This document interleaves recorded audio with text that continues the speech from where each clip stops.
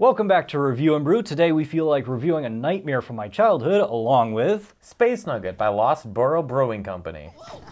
All right, I'm excited too. At last, a real mission. Oh, give me 5. What do you want, money? The film is about a frog, a turtle, and a toad. Captain Toad, in fact. He delivers pizzas for a living, but he's so sick of it. We've never been more ready for an adventure.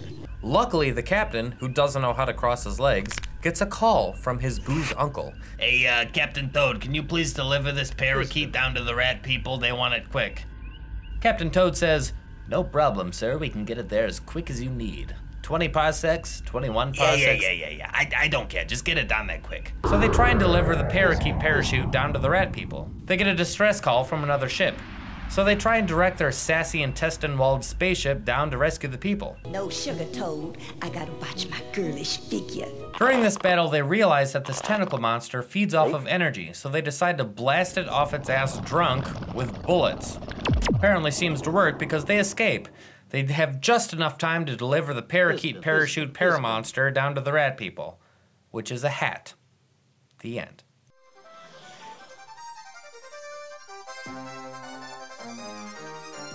I've probably spent the last 3 or 4 years searching for this. I remember as a child going into my public library and finding a VHS copy, and I was so excited because I was already a fan of the book series that this is based off of.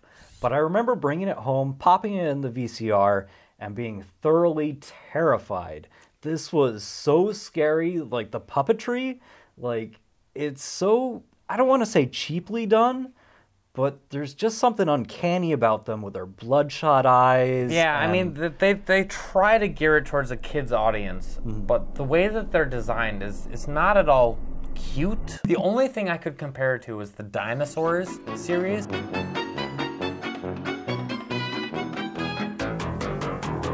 You remember that? I remember that show. That was a great show. And they were very realistic looking dinosaurs, but they were also like, they weren't pleasant to look at. That's how we growl on Rodentia. I was brought up in a sci-fi heavy family. I would watch Next Generation with my dad all the time, and I was a huge fan of Wesley. Shut up, Wesley. It was so relatable for me because Wesley is this young kid, he got to pilot a ship, it was super awesome, and I feel like this show tried to capitalize on that with the kid character. Yeah, the only human character in the whole movie is this young kid who's, you know, if you're reading the book series, you're like, man, I want to be that guy. He's cool, he pilots an intestine spaceship. And this show references a lot of sci-fi themes, even the name, the Royal Frisbin. Of course, the cards on Beta Antares 4 are different, but not too different. The name of the game is called Fizbin. Fizbin, all right, I didn't know that. That's pretty neat. There were also some other elements in this movie which reminded me of other sci-fi things, like Star Wars. You have the holographic image of the frog's uncle. That particular character was also voiced by Mark Hamill, Luke Skywalker. So right. So there's a lot of references in this which tie into mainstream sci-fi. It's been a long-standing tradition, starting with even early Disney or the Looney Tunes, that if you have to drag your kids to the theater, there should be something for the parents. A little bit of entertainment, adult humor. And this film, no exception. You have the sassy talking spaceship. What is it? Oh, relax, honey. Jack just gave me a little start is all. Sorry. Just be more careful. And warm up your hands before you start digging around in my private life again. They're freezing!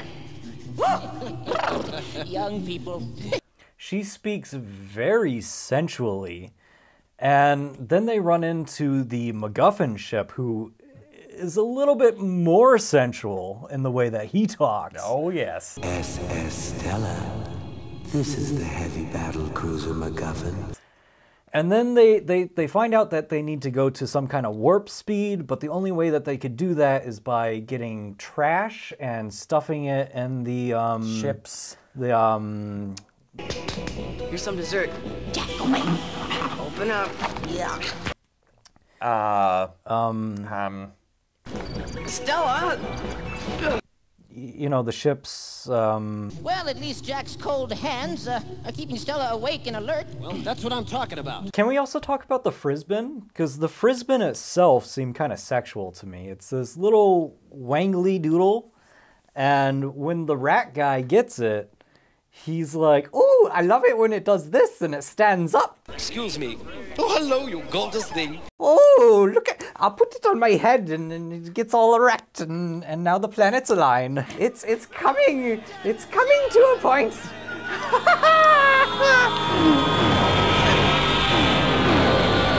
Because wasn't he saying something like that at the end? It was overtly sexual. Oh, like, la la la la. oh, it's getting there. And he's like, it boings around. Look at how it boings. Even though there are a few adult jokes, this film is really meant towards a younger audience. It may be boring for adults, but you can tell they put a lot of work into making this fun for kids. You have the set design, the animation. Yeah, the animation is really where it stood out. The puppetry, a bit shady. But the animation was actually kind of cool.